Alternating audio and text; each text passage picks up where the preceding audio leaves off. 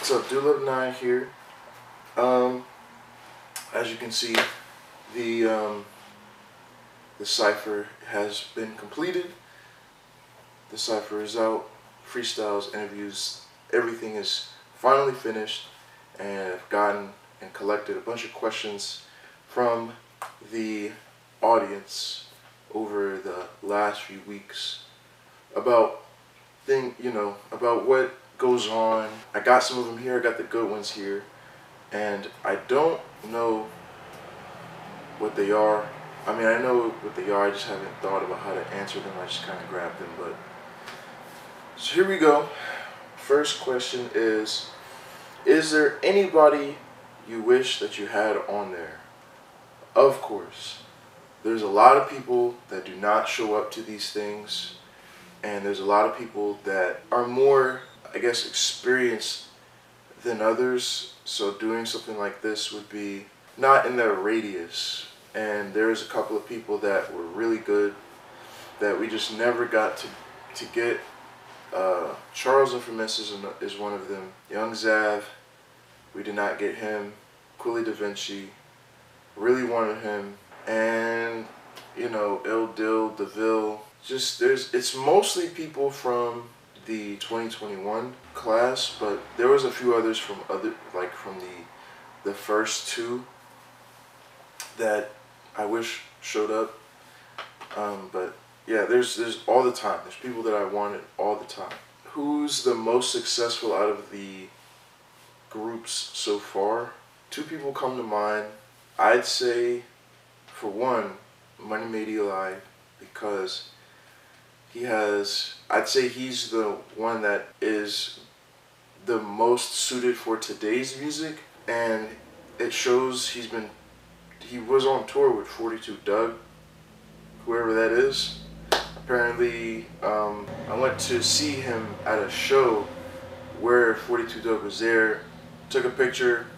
I showed some people there, like, you took a picture of 42 Doug? I don't know exactly who that is. Apparently he's big. I have no idea. So he's been touring, he's been traveling across the nation. He has a lot of numbers on YouTube, things like that. So I'd say he's probably doing the best, but I would also like to throw in Después as well. He moved from Philadelphia to California. That's kind of like the cornucopia to getting discovered, and he's just been doing live performances here and there. He's been releasing new music, so I'd say, man, those two have been doing pretty well for themselves. Is there anybody that you didn't like or was trash? Yes, there were people on there, not necessarily that I didn't like, but there were people that have been not as good as we have hoped. I cannot get into who that may be, because that would ruin, all my business and my connections. But yeah, there has been a couple of individuals that I could have gone without. I mean, there's not too many, it's not like it's like 5 or 6. It's only been like 2. There's only 2 people that I would have been like okay with if they weren't there. I'll take that to the grave with me. My friends know who they are. Who's everybody screaming mama about in the beginning of the Cypher? Alright, so didn't think anybody would catch that. Actually, I think I freaking know who asked this question. In one of the Cyphers, you can dig to find out who it is. I'm not going to say who it is. There was an individual who came in, participated in the Cypher. He came through, was really excited to see him. He started off by saying like, oh, he's a really good freestyler, things like that. And, I was glad to hear it. I hope you know how to do it. Get there, and he just wasn't prepared at all. So, and one of the things that he said was, he was making a rap about his mama, which is fine. Had no problem with that. But we knew that it wasn't up to par with what he was telling us. So years later, when we do this cipher, certain individuals that were on the cipher seen that and was like, you know, there's no way you could let somebody like that on the cipher rapping like that. And he was trying to remember what he said. The only thing he could remember was when he said mama. So they kept making fun of him for saying mama throughout the day, you know, things like that. And when it got to the cipher, they said it every time we did a take. So what you hear is just an excerpt from one of those previous ciphers with an individual they didn't really think should have been on there, and they just, you know, put a little Easter egg about that. Not saying who it is or where it's at. What's the hardest part about filming a cipher? Honestly, the hardest part about filming a cipher is just having people show up. There's a lot of times, not a lot of times, every time that I do this, I get people locked in and they either forget about it, they don't show up, they plan things knowing that they have this cipher to do. You know, I mean, one guy freaking went to the freaking Bahamas.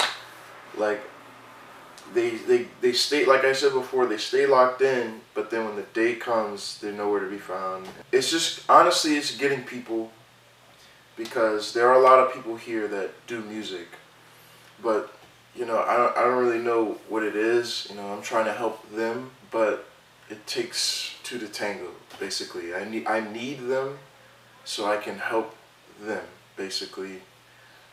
Some people are always down, like they're down with the message, they get what I'm doing, things like that, but some people just, they're a little bit too big for their britches, and so to speak.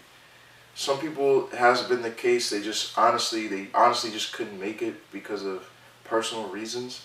Those are not who I'm talking about. I'm talking about people that tell me yes and refute that claim like days before production, or they just don't answer me back. You know, that's what I'm talking about. Who is your favorite class? Obviously the one that I was in. Like, what do you mean? Actually, no. My favorite class is the 2020 class. Just because they had a lot of star power. You know, they had a lot more people. It was just like one of those, everybody knew what they were here for. So I just was able to work with, I was able to do more compared to the previous year. By that time, you know, I realized what I was doing was like, had some weight to it.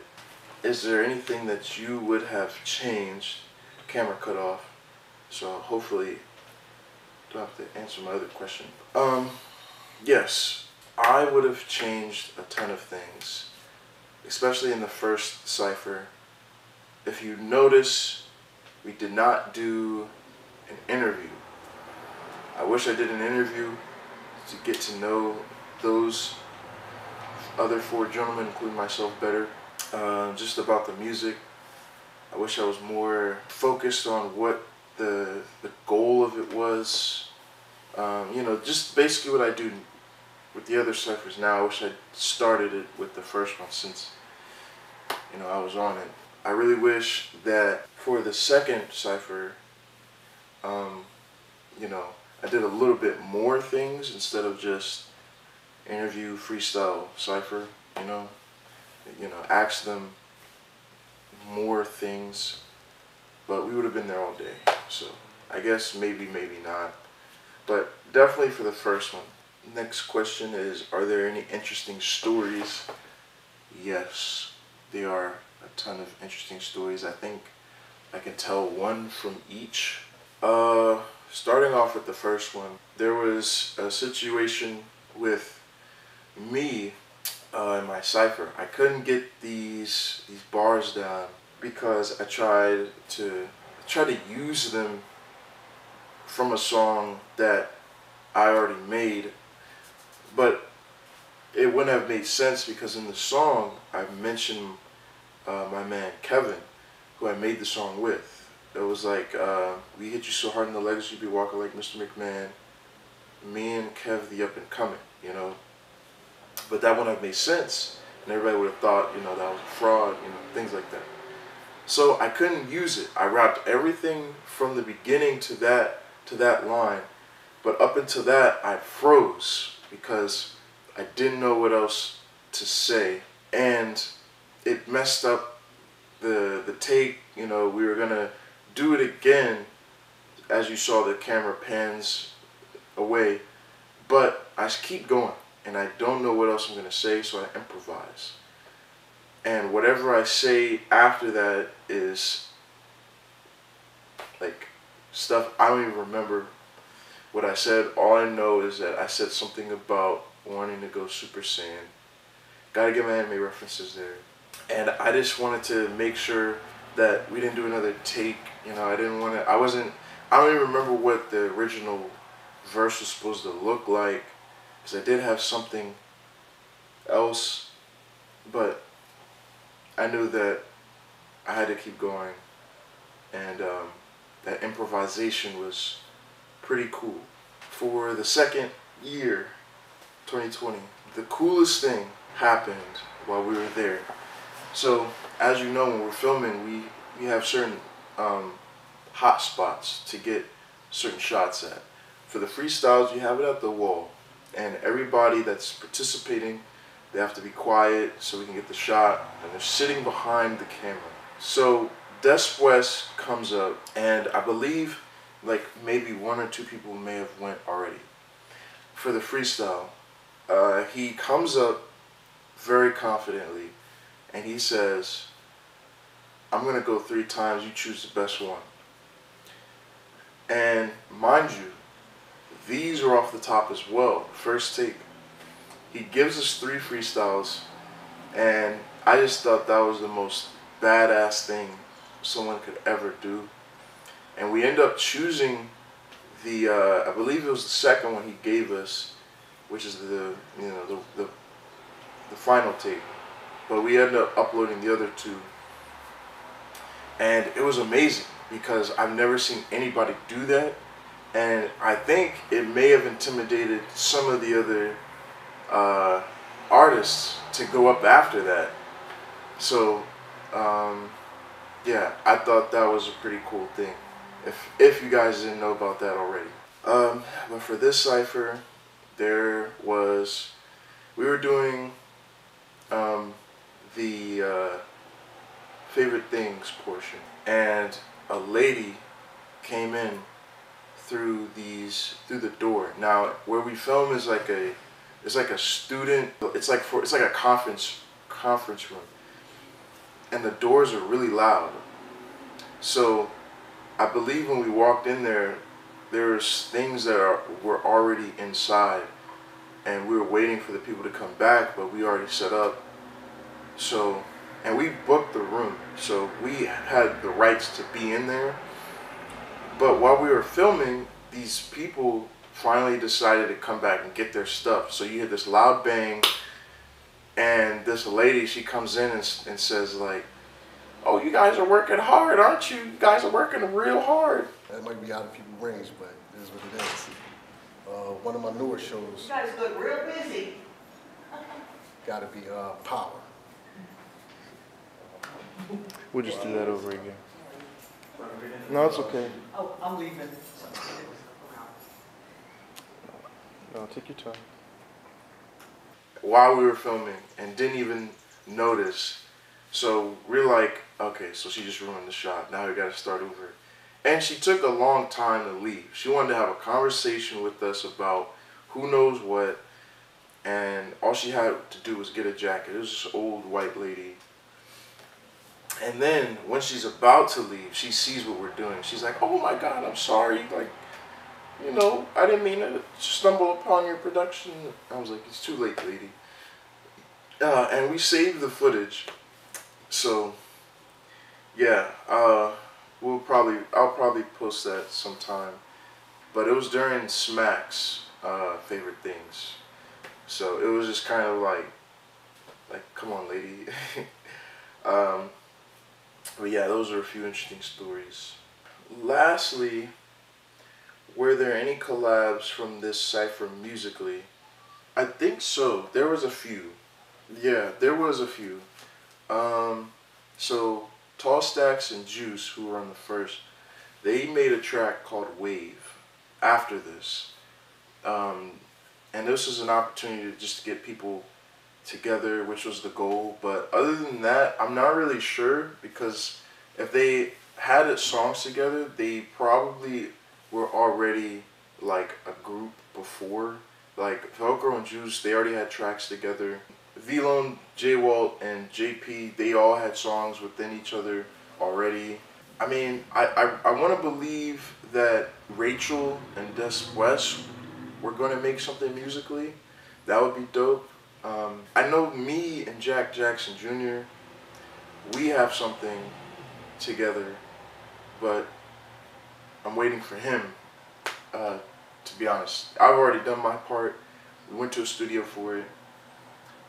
So there's a couple of artists that did a couple of things. I want to say Dre and Juice probably did something. It seems like the avenue that they would take. That's it for all the questions. You can find all these artists on their social platforms throughout all the ciphers, or all the videos, excuse me. There is a playlist. There's a second playlist on SoundCloud and Spotify. It's called the Veil Freshman Class playlist. And I separated it from years 1 through 3 and years 4 through 6. Right now, this is year 4, even though there was no cipher last year. But all the artists from 2019, 2021 are in the first playlist, and we're gonna have all the artists from 2022, 2023, and 2024 in this playlist, so on and so forth. So you can look out for that.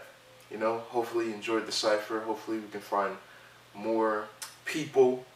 I know a lot of people. There was a question about Eli Capella, but I'm not about to get into that. So yeah, thanks for checking out the cipher. Let me know who you thought was the best, in your opinion. Let them know how they did on the cipher, which one was your favorite, and see you next time.